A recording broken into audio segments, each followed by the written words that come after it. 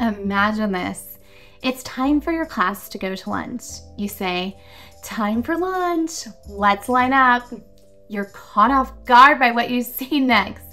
Kids are racing to be first, pushing each other, and in the end, they're all squished together in a line. It makes you wonder, is the lunchroom handing out free ice cream today? But in reality, you realize that you forgot to teach your kids what lining up looks like to you. Today, I am going to share with you 5 ways to help prevent lineup chaos. No more racing to be first, pushing, or arguments in your line. Before we get started, I would love if you would take just 1 second and hit that like and subscribe button so you don't miss any future videos.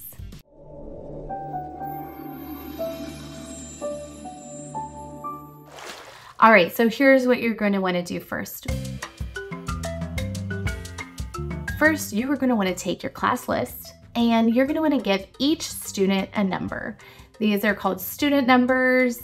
I personally love to alphabetize by first name, but most teachers like to alphabetize by last name. So it's completely up to you. And this is going to help with so many things. First of all, you can use these numbers for more than just lineup numbers. You can also use them to label things around your classroom. Instead of labeling with students' names, you can put their student number, and then it helps you have to change out your labels less each year.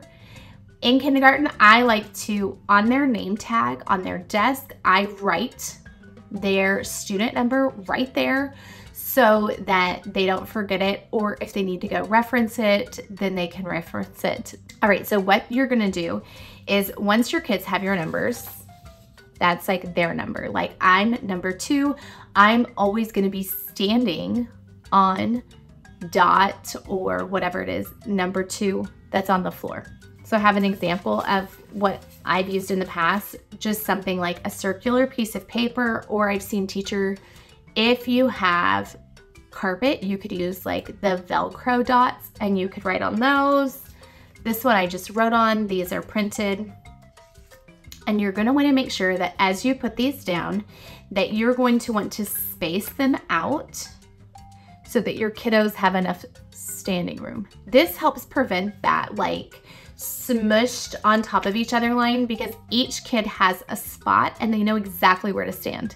This also helps our line to get a little bit straighter because you have it in a straight line. So you might be wondering, okay, like how do you attach these? So if I just have using like a piece of paper or even like bulletin board pieces that I wrote numbers on, the way that I attach them is I lay them on the floor and I put a piece of clear packing tape over them. And honestly, that has lasted me all year. I've never had to go through and replace them. And then I just go through and pull them up at the end of the year and then remake them the following year when they need to come through and do the floors. So you might be wondering, if you're not in your classroom, how are students getting in number order? And I would say there's 2 sides to that coin. So the first side is that it's okay if they're not always in number order.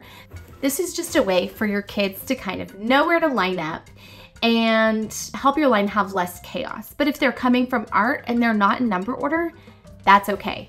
Now, if you see your lines start to kind of get some chaos and there's some arguments about who's supposed to be where, it's an easy fix. All you do is say, okay guys, I see that we're having some arguments. Let's get in number order. And your kids will adjust themselves. If they need help, you'll have your class list to help them go through and put themselves in number order. It's also really nice because it's a nice way that for fire drills and things like that you can easily see who's missing by the numbers is one of my favorite things. So tip number 2 is that some of these placeholders are actually also student jobs. So here's what mine would look like on the floor. My very, very first spot is my line leader. My line leader is whoever's leading the line.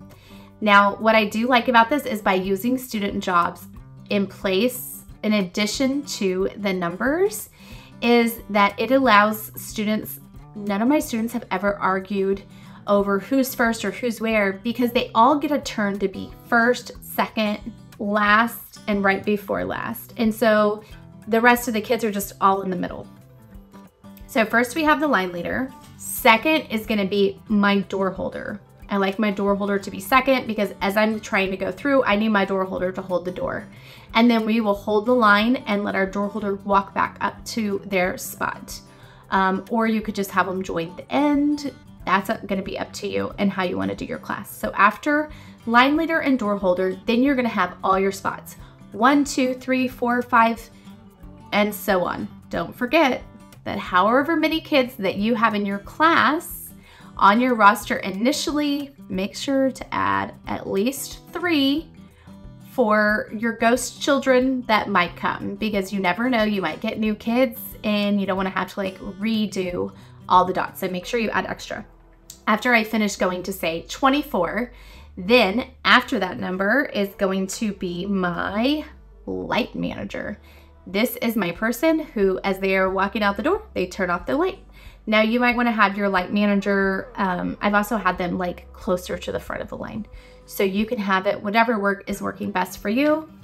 And then my very last person is going to be my caboose, or I like to call him like a line monitor, because they're monitoring that everybody's kind of in the line and that like they're making sure they're the end. They're one of the important people, making sure that our whole class is there together. And I like to put a lot of emphasis on that job of being that line monitor.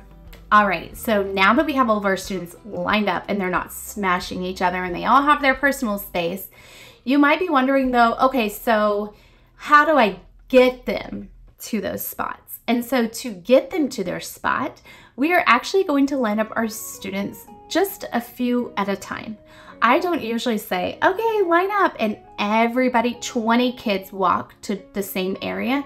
That creates a little bit of chaotic madness. That is just not what I like. So what I like to do is I like to first, my favorite way to line up students is by table number. I look for which table is on task or cleaned up or the quietest, and I will start with them. I'll say, oh, I'm gonna have to come back to table 1. Table 2, you look really nice and quiet. Please push in your chairs and walk to line up. You want to make sure that you put those extra directions in there to push in their chairs and to walk, because our kids, we all know, need lots and lots of reminders. And as those students get about halfway to the line, then I'm going to go ahead and I'm going to call another group. This just gives them like a couple of seconds of a head start, and it keeps kids from being one on top of another. It really gives just enough time. Some other fun things that you can do is I also like to sometimes pull in academics. So maybe as we're doing like colors, color of the week, then our color of the week is yellow. Whoever's wearing yellow today can line up first. And then maybe I'll go through the rainbow, or, you know, you could go by like types of shoes. You can go by letters. For example, you could say like if you have an M in your name, you can go line up. Maybe that's like our letter of the day. Or you could do birthdays. You know, for example, it's September. If you have a birthday in September, you can go line up. So just things like that, that you can really incorporate academics into your lining up, which makes it fun. Just try to make it match where your kids are at. You might not want to go by like the date of their birthday in kindergarten in the beginning of the year, because if nobody knows what their date is, then it's going to take you forever to line up. And ideally, your goal is to get them to line up in a couple of minutes and walk out the door. Speaking of walking out the door, my tip number 4 is right before you walk out the door, you're going to want to use a song or a chant. This one's my favorite, but there are so many out there that you should find one that really works for you. So right before we walk out the door, say, and I'll start like 1, 2, and I have it posted by the door so they can read it, but we also, as you start it, right, they memorize it, and it will go easily after you've taught it for the first week or so. 1, 2, check my shoes. So when they do that, they're checking their shoes, they're making sure they're on the dot and that they're facing forward, that they're not facing to the side or talking to their friend. They'll turn around, they're facing.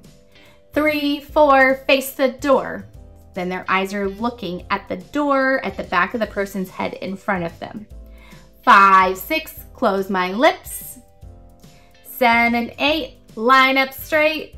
9, 10, let's begin. And as soon as I say that, I start walking.